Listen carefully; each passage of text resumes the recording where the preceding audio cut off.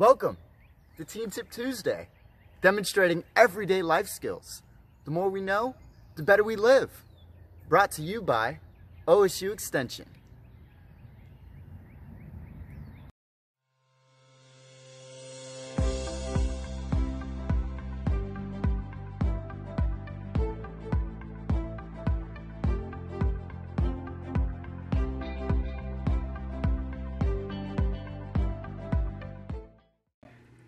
Hi, my name is Kelly Lemley. I'm the Family Consumer Science Educator at Champaign County OSU Extension Office, and today's tips for teens is how to jumpstart a car battery.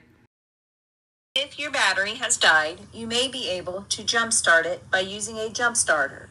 Jump starters are becoming very popular and are easily portable and can be stored in the trunk of your vehicle.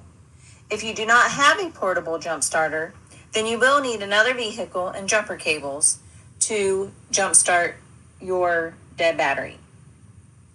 It's a good idea to have a set of jumper cables and keep them in the trunk.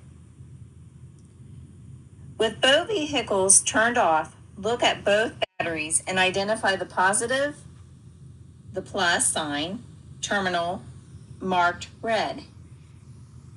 Connect one of the red positive jumper cable clamps to the dead battery's red positive post.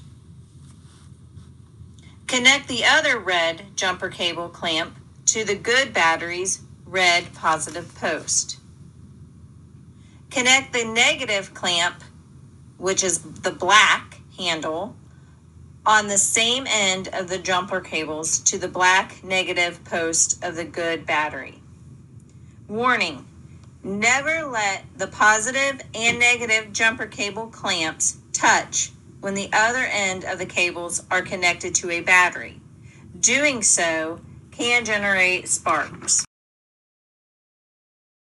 Connect the other negative black cable to the clean, unpainted metal surface under the disabled vehicle's hood.